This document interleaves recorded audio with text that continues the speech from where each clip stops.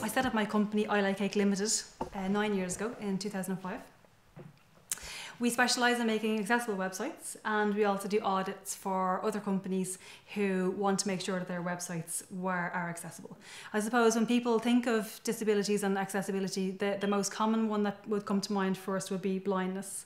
Now obviously there's various different types of blindness. There's people who are completely visually impaired, who have no sight at all or very limited.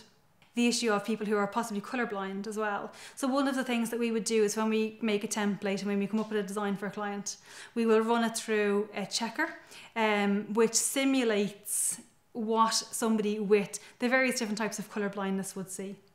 Now there's two main types of colour blindness, I suppose. There's red, green, and then there's blue, yellow. And there's different flavours of those. So there's protanopia, deuteranopia, and tritanopia. Protanopics tend not to be able to see any red, so the sites tend to be quite bluey, greeny kind of coloured. And then if you're tritanopic, you tend to see everything in shades of pink. So when you translate the designs through, they come out quite rosy coloured. So apart from people with visual problems, there's also people who have obviously hearing problems. Probably not so much of an issue with web unless you obviously have audio or video on the site. Actually, one of the websites that we're working on at the moment has a series of videos, 7 videos. And one of the things we're doing for the client is we're creating captions for the YouTube videos. So we have a text transcript of the script with the text of the actors on the screen.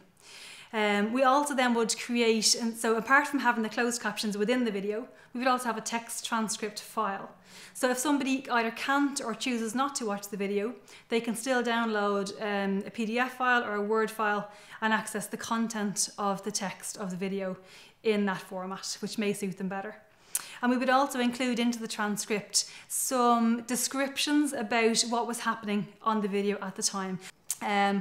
I suppose other problems that might arise from a user's point of view would be with cognitive disabilities. So people with cognitive disabilities might find it difficult, for example, to read long words, long sentences, multi-clause sentences.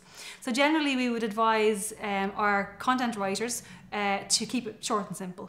So short sentences, short words rather than long words. So use single syllable words or double syllable words in preference to 3 or 4 syllables.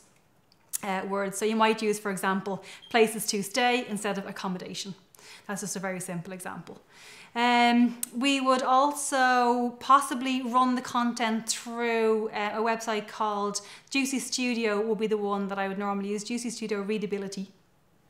And what that does is it gives you a reading ease level. So it tells you in percentage terms how easy the website is to read. And you're aiming for levels in the area of about 60 to 70%.